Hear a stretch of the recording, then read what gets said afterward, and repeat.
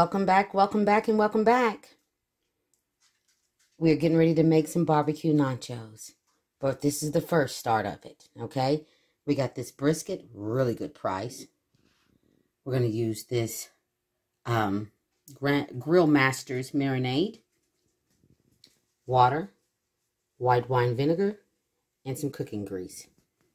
Here's your shot of what we're getting ready to do to get it started, because we got to let her marinate for a little bit. We're going to put her in the crock pot. All right? So let's get cooking. I'll be right back.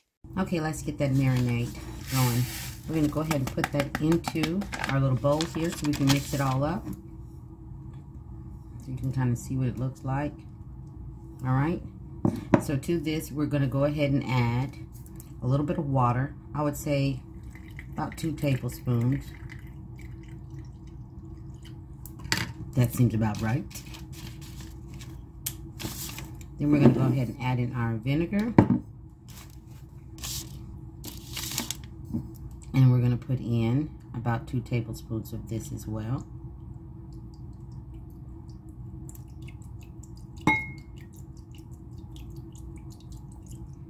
That seems about right. And then we're going to put in about 1/4 cup of this oil. That works for me. And then we're just going to dish it up. You can absolutely make your own marinade.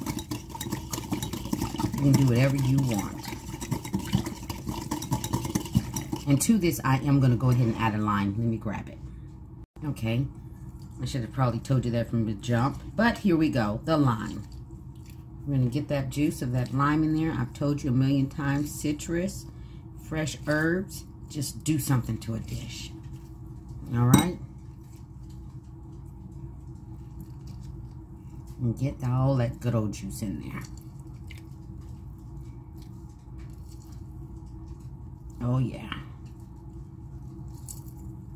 Get as much of it as you can in there. I'm gonna get as much as I can out this baby, let me tell you. And then give it a dish.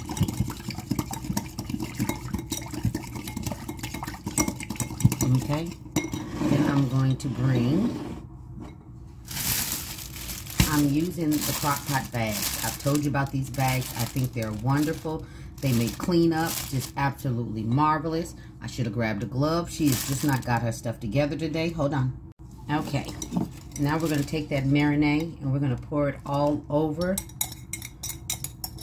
this brisket. And we're going to let it sit in the refrigerator. You can do it overnight. I'm going to let mine sit for an hour. You can do as little as 30 minutes. That's fine. Okay? I'm going to get it all, that juice, all over that. And then I'm just going to tie it up and put it in the refrigerator. So that's where it's going to sit for the next hour, and I'll be back. All right. Now we've got that in there. I'm just going to pour in this water, which was the rest of that bottle of water that we had. We're going to turn this baby on low. And we're going to cook it nice and slow. All right. I'll be back in 9 hours. It needs no other seasoning, no nothing. We're going to be back in 9 hours. 9 hours. Low and slow. I'll be back. All right. I've got that beef out the crock pot. As you can see, I cut it up real good and fine there. Just cut it up into pieces. You can slice yours, do it however you want. I'm going to use my barbecue sauce of choice. I love Head Country, which is real prominent down here in the Oklahoma area. I'm going to use some black beans. I'm going to rinse those off. I'm going to use these Cantina style chips. Use any kind you want. Then I'm going to use the Kobe Jack.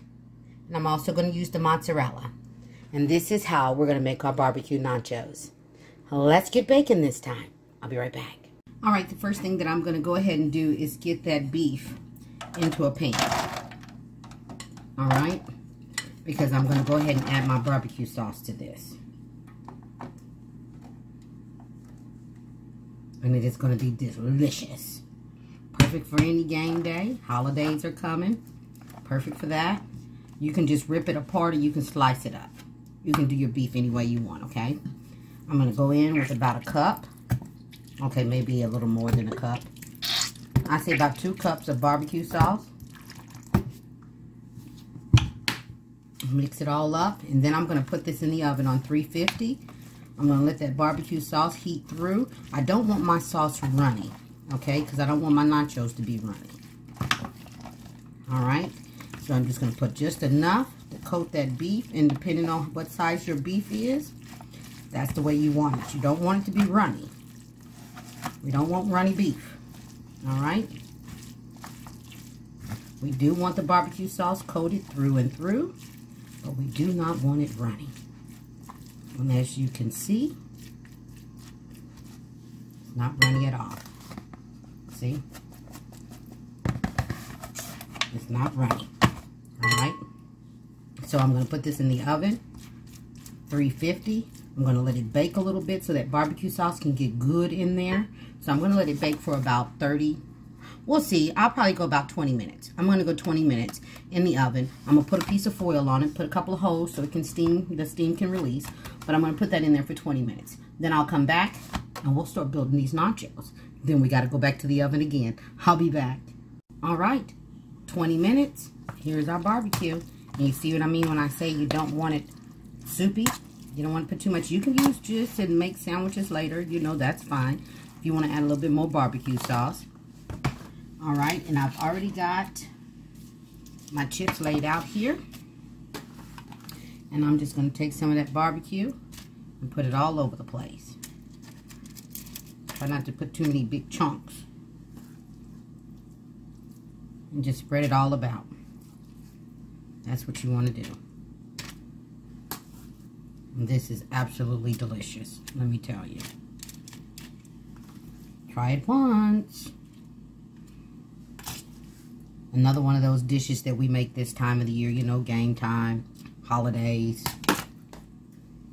And these are the kind of dishes that the kids love to get in on. Because they really feel like they're doing something, especially once the work has been done. So yes, this is perfect, perfect, perfect.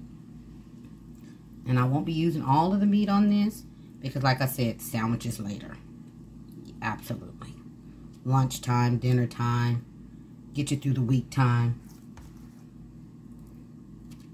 Some meat here, a little meat there. Just spread the meat all about. You want to make sure you get it on as many of the nachos as you can, because you kind of want people to kind of have a bite of this delicious beef that we made in the crock pot overnight on every piece. Okay? I think that's enough. And the next thing I'm going to do is I'm going to go ahead and go in and put some cheese on here. I'm put on a glove so it doesn't get up my nails. Monterey Jack. And you can use, this is one of those dishes that's very versatile. Use anything you want. Any kind of cheese you want to use. I did need to do something first. And that was put them black beans on there. I meant to get those in there first. Because I want that up underneath that cheese. You can put corn on this if you want to. Black beans is enough for me. This is another one of those versatile dishes. No wrong way to do it. If you're going to eat it, that's the way your family likes it. That's how you make it. Now I'm going to go back to putting on that Kobe Jack cheese. You can make this baby as cheesy as you want. Or don't add cheese at all. Whatever is your fancy. If you're not a meat eater, you can just do this with the beans. Absolutely. Your food, your meal, you can do it any way you want to. And then we're going in with that mozzarella. And we're going to put this back into the oven 10 to 15 minutes, depending on your oven. I'm going to do mine for probably about 15 minutes on 350. And that should do the job. And then I'm going to top this with my avocado salsa. I have a previous video of how I've done that. I made it with some mahi-mahi. So I'll try to remember to link that in here. But if I don't, that's where it was, with the mahi-mahi. But if you searched in my videos, you'll see it. Look at that. Delicious. I'll be right back. And this is how she looks fresh out the oven. Yum, Yum. I'm telling you, better make some. Now I'm going to sprinkle some avocado sauce on top of this and make a plate and let you see what she looks like. Yummy. I'll be right back. And there she is. Look at that. Doesn't she look delicious? That avocado salsa. That's all you need at this point. And sour cream, if you want to put sour cream on it, is completely up to you. Things made easy with Gigi. I'm telling you, all day, every day.